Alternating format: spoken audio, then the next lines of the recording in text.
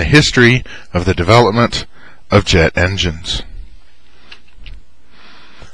Jet propulsion. Did you know that a squid is a jet-propelled animal? A squid pulls in water and then forces it out a different orifice, O-R-I-F-I-C-E, a different orifice, and that water that it blows out, its propulsion orifice, I don't know the exact term. If anybody needs an extra credit project, let me know. And that water comes out of the tailpipe, if you will, at a faster velocity than it did before. The force exerted on that water and moving in one direction is equal to the force pushing the squid forward in the opposite direction. You probably don't remember, but here's a physics review. Newton's third law of motion is every action has an equal and opposite reaction. So whatever force we apply to air going through a jet engine, the equal but opposite force will be applied to the engine. So the engine, if we blow air aft, then the engine will get pushed forward, and hopefully the engine is attached to the airplane and it will pull the airplane with it. There are essentially two methods of developing thrust with a jet propulsion engine. And we'll talk about in the next chapter, there's different types of jet propulsion engines. There's liquid rockets, solid rockets, ramjets, pulse jets, and of course, the turbine engine, which is what we usually refer to as jet engines. They're all jet propulsion engines. So if somebody says a rocket jet, they're actually being accurate. It is a jet nozzle. It's just not a turbine engine that's producing the gases. It's a rocket engine that's producing the gases. And the font on this computer didn't do what I wanted it to. So I've got to write this in here. So this is delta. This is change. One of the two methods of developing thrust is by taking a mass of air and accelerating it. This formula right here, mass times change in velocity, is the same as the mass times acceleration. Later on, when we get into looking at jet engines specifically, the force due to acceleration, mass is the weight of the air divided by acceleration due to gravity, which is 32.2 feet per second squared. We're going to stay in feet, pounds. We're not going to use newtons and do the metric thing. So this is the mass right here. This part right here, that's the mass. And then we're going to multiply it times the change in velocity. So we're going to multiply that by the second velocity of the engine, that's exiting the engine, subtracted from the velocity entering the engine, the first velocity. So if we had a jet engine, and you don't have to draw this right now, we'll be drawing stick diagrams of jet engines a lot, and we pull air in at velocity number 1, we're going to blow air out the exhaust at velocity number 2. And how much mass, and we're going to do things in seconds. So this weight here is going to be in how many pounds per second is going through here. If we multiply it by the difference in these two velocities, then we're going to be able to tell how much force this engine is supplying based on this change in velocity of a certain mass of air. Now, the second way, occurring simultaneously, it's not like it's one or the other, it's both simultaneously. F is for force. Force applied by the engine is equal to the area of the jet nozzle times the change in pressure. This is delta P, change in pressure. Another way to write that would be area of the jet nozzle, that's the exhaust, times this change in pressure. Pressure leaving the jet nozzle, subtract from it pressure ambient. So again, if we have a jet engine, and my stick diagrams with this tablet's not that great, if we have a jet engine and we're pulling in air, this is pressure ambient. In fact, I'm going to get rid of that. There we go. Pressure ambient is in the front of the engine. The airflow is this direction. Here's the exhaust. And air's going out the tailpipe.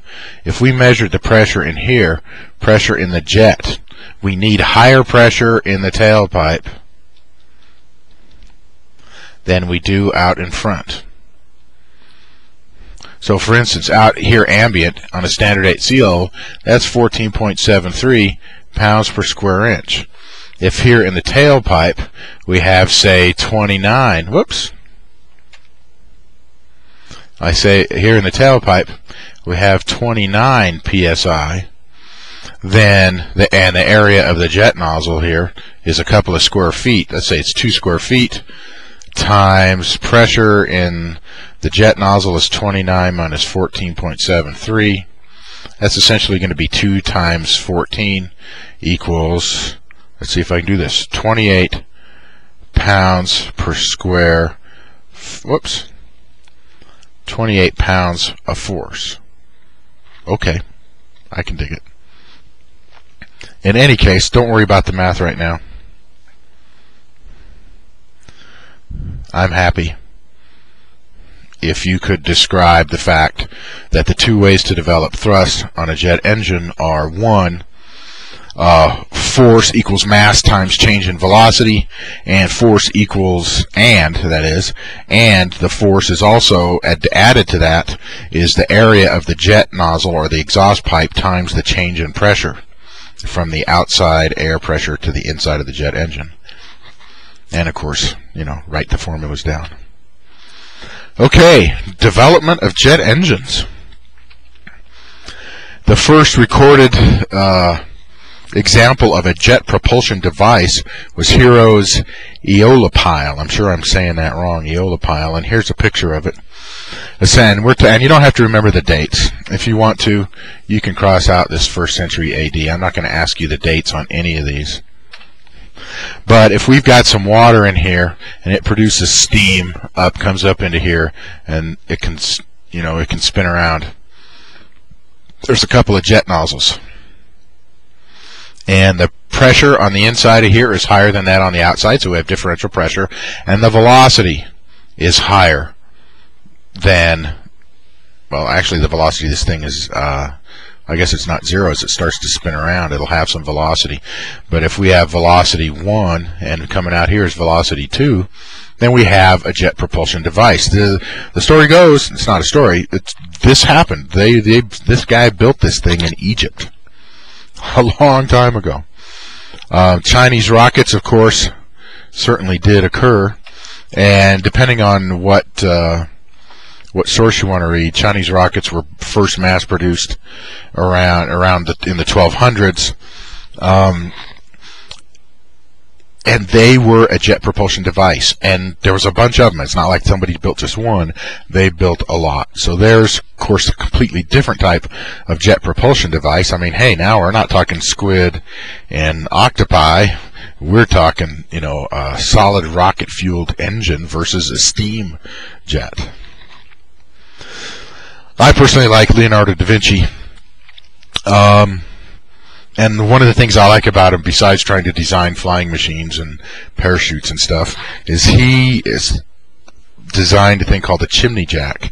And essentially, this was the first turbine that actually made something spin. Here we, of course, have a roast pig, which by the end of this class, you'll be writing Mr. Johnson on this thing right down here. But this is just a fan, except instead of adding energy to the air, the hot gases, let's try a different color here. The hot gases coming off of the flame go through this fan and make the fan spin. So this fan is actually a turbine.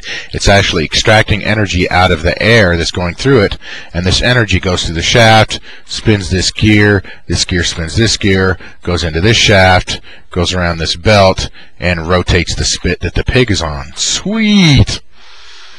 My idea of a good barbecue, well, actually any barbecue with roast pig in it's pretty good, but I like this because it's the first time somebody had a turbine that had gases going through it that accomplished something.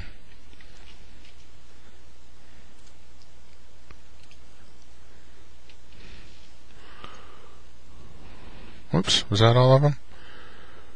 Yeah, I guess it was. Okay. Wanhoo, or Wanhoo. I watched the Mythbusters, and they called it Wanhoo. In any case, this is a legend. There's no documentation. No historian's willing to say this happened for sure, like Hero's Heliopile. But I like it because it was the first attempt at jet-propelled flight. Somebody tried, or theoretically, or maybe, or the story is, somebody tried to fly back in the 1500s with a jet propulsion device. Here's a picture that somebody drew. 47 rockets is the story. 47 guys lit the fuses. Here's another different picture. Another story of it is that he hooked himself in his chair and his 47 rockets up to a kite. But in both stories, the rockets blew up, and so he died. So kind of a bummer. But hey, you know, if he'd gotten off the ground, he didn't have any flight controls, he didn't have seat belts, you know, he didn't have a type rating to fly this rocket plane. So I think there would have been some issues, although I guess there wasn't any Chinese FAA back then to get him in trouble. But hey, somebody was thinking about flying with a jet-propelled device. That's pretty sweet. Newton, you know, that Isaac Newton, apple fell on his head, Newton's third law of motion guy. He actually wrote down a design. It's guessed that this was never built. And if it had, the amount of jet propulsion on this unit would not have been enough to overcome the friction on the ground. But you run a little fire down at the bottom, you got water in here, you get steam coming out a nozzle. So here's our jet nozzle. If we can get a higher velocity here, whoops, I'm hitting the buttons. If we can get a higher velocity here, then the forward velocity of the device will get thrust that way. And if the pressure inside the jet nozzle, pressure in the jet is higher than pressure ambient out in front of the jet nozzle, then we'll get thrust that way. This would have worked in that it would have developed thrust, but probably not enough to make this thing work very well.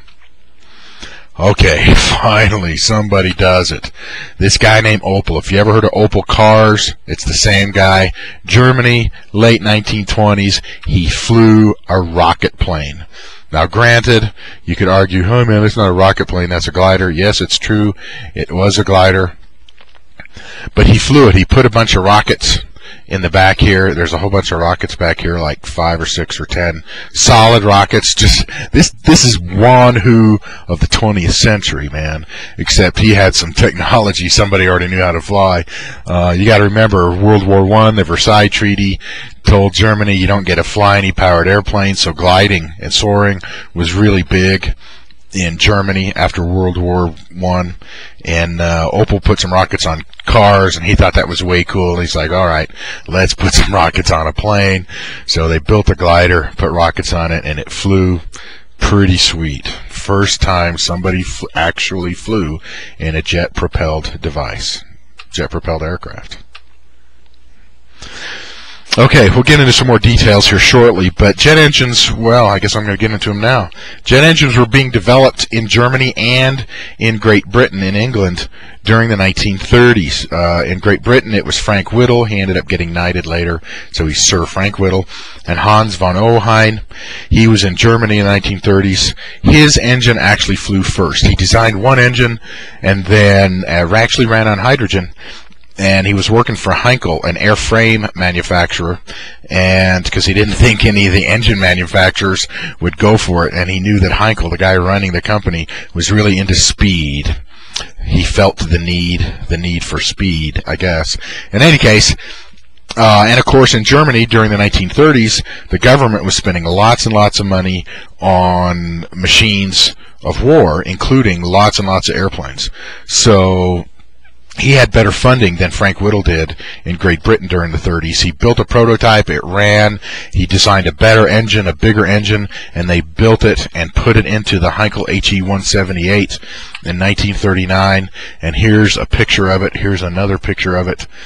The HE-178, one person, the engine had about 1,000 pounds of thrust, and it went about 400 miles an hour, like I said earlier. Wow, first jet airplane, first turbine-powered airplane ever, and it goes 400 miles an hour. There was only a few airplanes at that time that would do better than 400, and you know, like a P-51. I don't know if they had P-51s in 39. In any case, that was pretty darn good. 2 years later, Sir Frank Whittle's engine, he designed one and then designed a better one, a bigger one. He put it in an airplane, the Gloster E-28/39, and that airplane went about 400 miles an hour on a 1,000-pound thrust engine. I found that it was very interesting that both engines had extremely similar designs, similar weights, and the airplanes they put them in had similar speeds. Okay. Interestingly enough, Heinkel and Hans von Ohain didn't get the contract to mass produce a jet engine or an airplane. Von Ohain designed a third engine. I don't know if he designed a third engine or whether it was this same engine just improved, and they put it in a 2-engine fighter plane and flew it, but the German government at the time selected Messerschmitt to build an airplane, and another guy, Amsel, shucks, I'll have to remember his name. Franz was his last name. He built an engine, the Junkers Umo 004, and they put it in the Messerschmitt 262. Here's a picture. Here's another picture. I think this is a pretty cool picture. One engine on each wing. Here, I'll show you that picture again. Okay. One engine on each wing. This thing went 500 miles an hour. 500 miles an hour. Sweet. It was faster by nearly 100 miles. It was faster by 100 miles an hour than almost everything. Couple of 100 miles, 250 miles faster an hour than the B-17s and B-24 bombers coming into Germany, and close to 100 miles an hour faster even than a P-51 or a P-47. It was the fastest thing cooking. What a deal. Now, downsides, the Umo 004 did not last very long in that you had to overhaul it. The first engines, you had to overhaul them every 50 hours. But they made quite a few of them. There's a lot of stories surrounding if that airplane had been used for air-to-air instead of ground attack. Hitler was worried because in the 40s, this was prototype, flew in 42, not went into mass production. So by the time these things were in mass production, Germany was being invaded. You know, D-Day was passed, and the Allies were moving in, literally in Germany, so he told the Luftwaffe, the German Air Force, to use the Messerschmitt 262s for ground attack instead of shooting up the bombers. And so the bombers kept coming, and that's one of the reasons why the Germans ended up losing World War II. Would have been interesting if they had built more Me-262s and used them to shoot down the bombers instead of for ground attack. Would that have prolonged the war or even changed the course of the war? Sounds like a good science fiction book to me.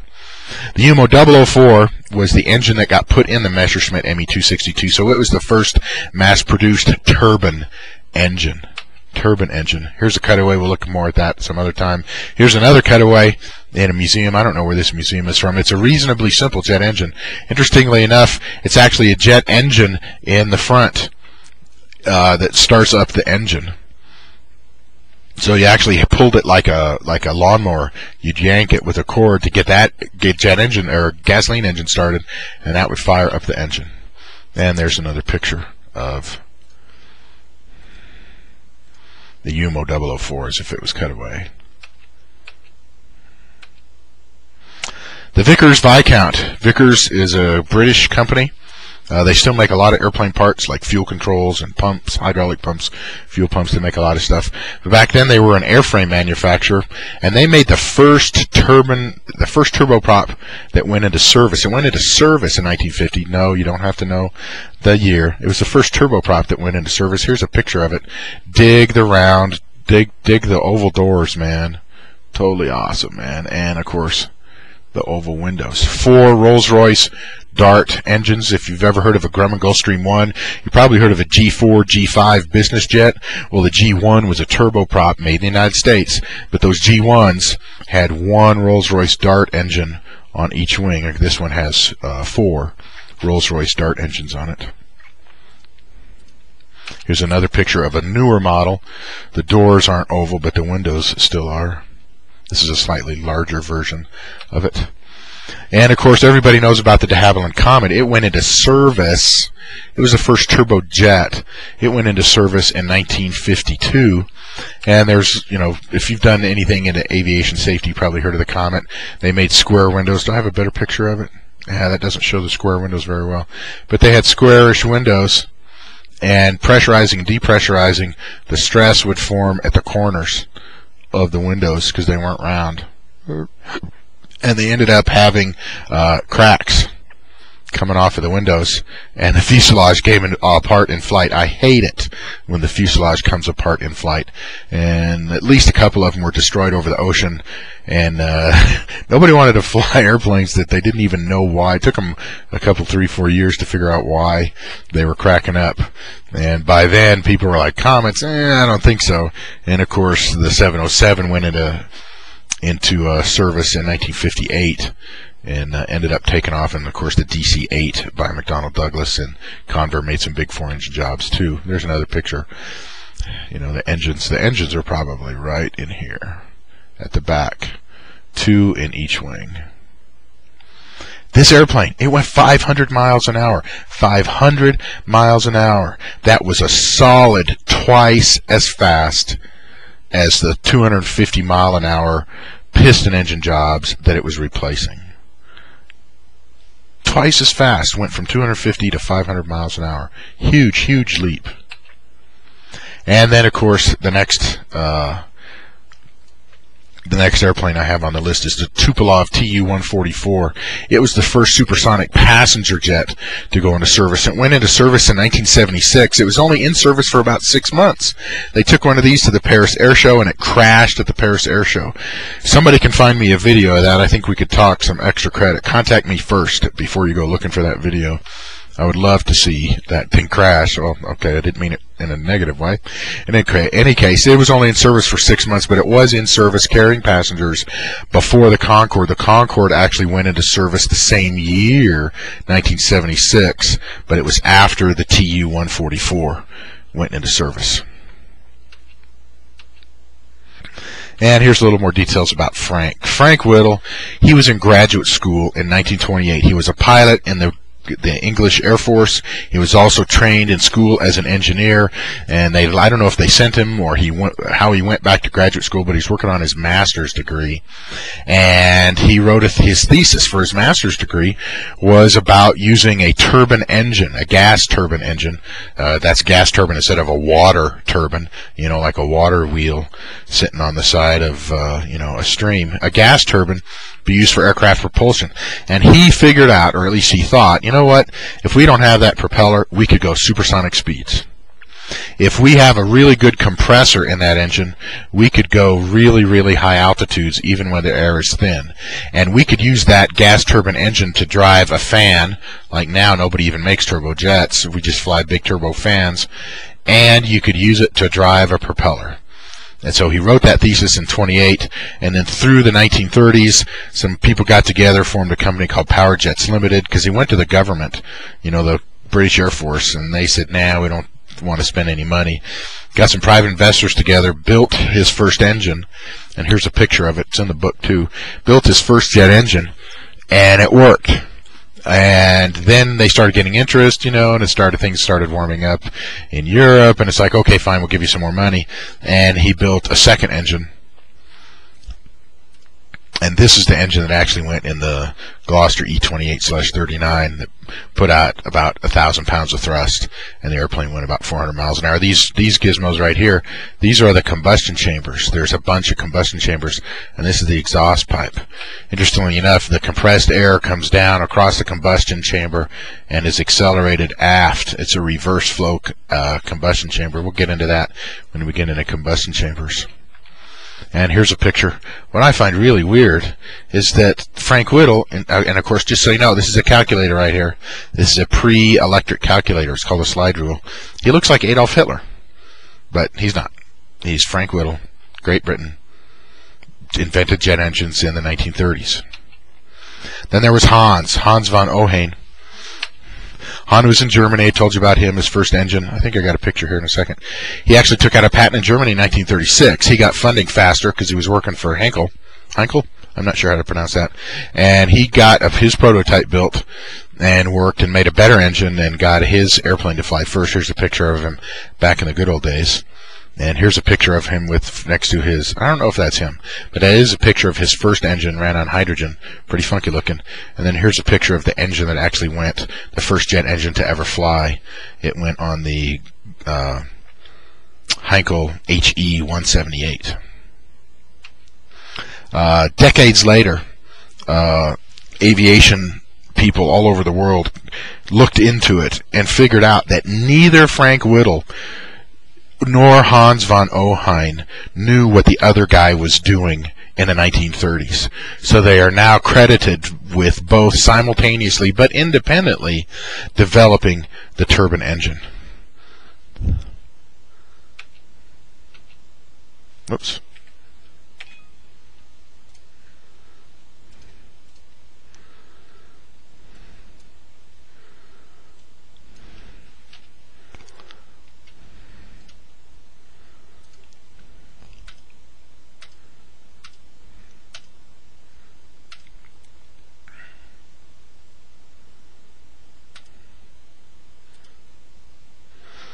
If you have any questions about the history of the development of turbine engines, jet engines, please send me an email, give me a call as required.